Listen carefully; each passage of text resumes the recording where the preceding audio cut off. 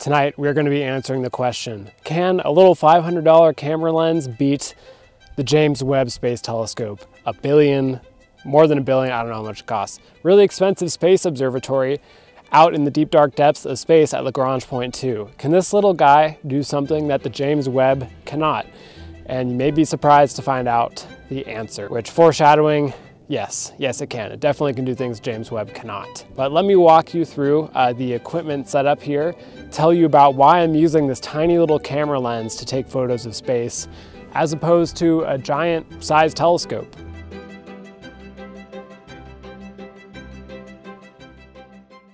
So working from the bottom up, there is no way to do long exposure astrophotography without accounting for the rotation of the Earth. And that's what this little guy is for. This is an Ioptron HEM27. It's an equatorial mount that is going to counteract Earth's rotation and follow the night sky exactly where I want to look. That is absolutely critical. Next, of course, we have somewhere buried in all of these accessories, the Rokinon 135 camera lens. There you can see the front of it.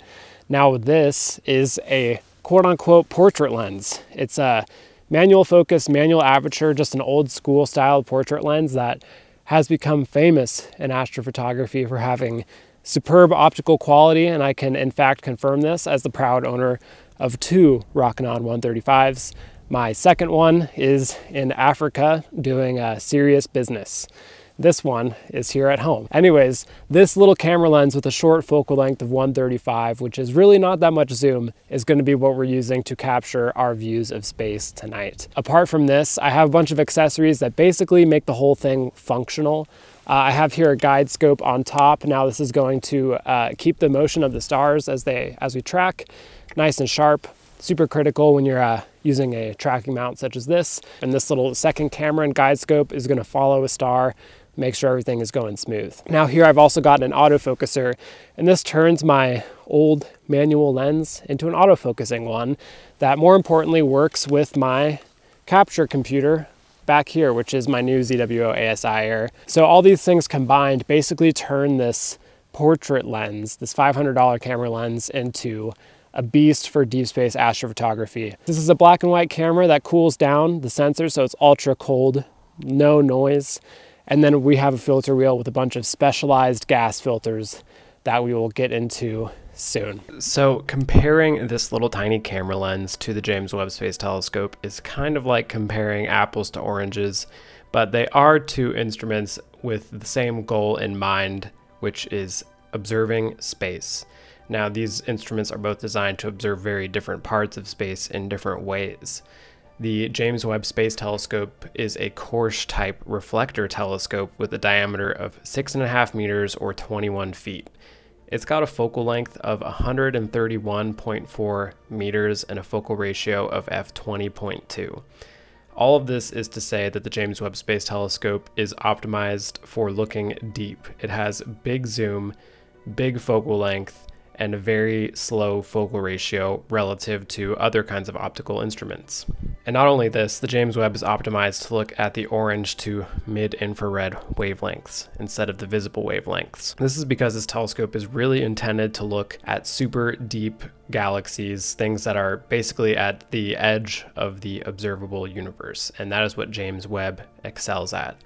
If we were to compare those stats to this little camera lens, obviously the camera lens falls short at the goal that James Webb is designed for. My camera lens has a focal length of 135 millimeters, which is almost 1,000 times less focal length than the James Webb. But on the other hand, the focal ratio is f2 of this camera lens as compared to f20 of James Webb, which is to say its optical speed is significantly greater. In order to understand part of what makes this difference so relevant, we have to look at the real size of nebula in the sky. Here's the moon, and for example, it is half a degree across. This is the Andromeda Galaxy, and it's 3 degrees across in the sky. And what we're shooting tonight is SH2216, a planetary nebula about 2 degrees across, and one of the closest planetary nebula to Earth.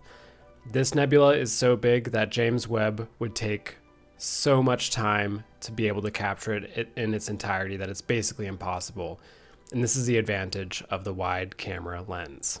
All of the stars in our night sky, including the ones you can see behind me here, that is Pleiades right there, that little cluster. They are all giant balls of fusing elements, most commonly hydrogen and helium, but the elements that are fused within stars change as the star nears the end of its life and depending on what the mass of the star is. When a smaller, medium to low mass star goes throughout its life, what happens is it starts as a great big ball of hydrogen, and it fuses that hydrogen together into helium at its core.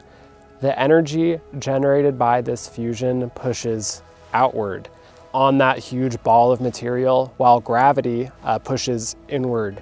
And there is a delicate balance between the radiation pressure from the core and the gravity of the whole mass of gas and plasma pushing down and crushing everything in the middle. Now, over time, all of the hydrogen in a star is used up and it starts fusing helium into heavier elements and so on. And the energy generated by the fusion of these heavier elements actually outweighs the force of gravity. So the balance between the fusion force and the gravity is won by fusion. And thus, the outer layers of the star begin to be kicked out. They're sent out into space, outward in every direction from the star, leaving behind a big bubble of gas. Now, eventually, that star will completely die, and all that's going to be left is the core of the star in the middle.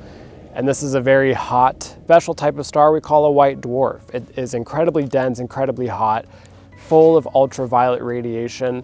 And this radiation actually ionizes all the layers of the star that got thrown out earlier in the star's death cycle. Now, this is how a planetary nebula is formed, and this is how this SH2 object was actually formed itself. The closer the thing is, the bigger it's going to be in the sky, and also the more time an explosion has had to go, the greater in size it's going to be. These two things combined together, the fact that this PN is quite ancient, while it's also one of the closest to the Earth, means that it, combines to be the largest planetary nebula in our sky. Now, these kinds of nebulas are composed of really specific gases that help us know for sure what's a PN and what's not. Typically, it'll be things like helium emission, hydrogen emission, and oxygen emission. Now, tonight, what we're doing with our telescope, actually right now, is we're looking at those specific gas emission wavelengths so that we can view the nebula in its full contrast. Because, yeah, these nebula are only visible, in these specific wavelengths. So if we just use our camera to isolate these wavelengths of interest, we can see the nebula in way better contrast. And that's what we're doing tonight. I've got a hydrogen alpha filter to see the hydrogen emission of red, and I have an O3 to see the green emission.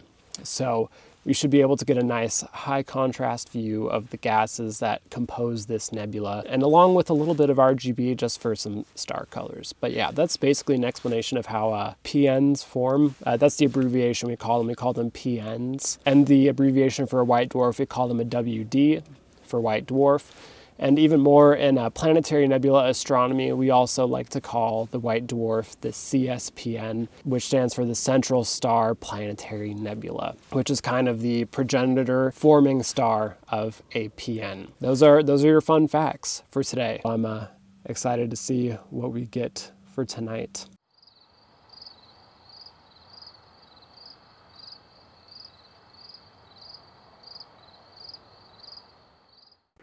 Well, last night was kind of a mess. Also, literally all of my oxygen data out of focus. I think it's partially because of dew, some dew on my time-lapse camera. So, gonna have to rerun the rest of the oxygen data from home. You and me are gonna do a little shooting from our driveway tonight, and we're hopefully gonna recover that oxygen data we lost. This is most unfortunate because the O3 emission is the hardest to capture from light pollution. So I'm really gonna, put this little system to its paces here as we try and shoot the most difficult wavelength. When it comes to the largest planetary nebula in our night sky and one of the closest ones to Earth, James Webb really can't feasibly take a photo of it in a reasonable amount of time. And that is why this little camera lens is much more efficient at this task than James Webb, simply because James Webb doesn't have the field of view to actually image objects like the largest PN in the sky. We need something with you know, a little bit less zoom to be able to see things. You can think of it exactly like, you know, if you go to Paris and you want to take a photo of the Eiffel Tower and you're standing right under it, you know, you're not going to want to bring the telephoto lens because taking a photo like that is going to be quite difficult. But if you bring your nice fisheye lens, everything is going to be visible and it will be very simple. And that is exactly what's going on here. This largest planetary nebula is like our Eiffel Tower. James Webb's the telephoto, and this is the wide angle. And this will get it all in one easy shot. So we're gonna try and finish that up tonight. Hopefully get a nice image, both from a dark sky site and from home with the little camera lens telescope.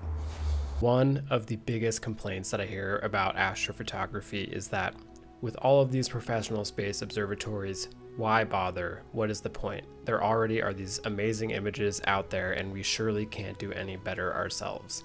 And my reason for making this video was to try and show that this is very far from the case. Real science can still be done by people like you and me with inexpensive telescopes and even cheap little camera lenses.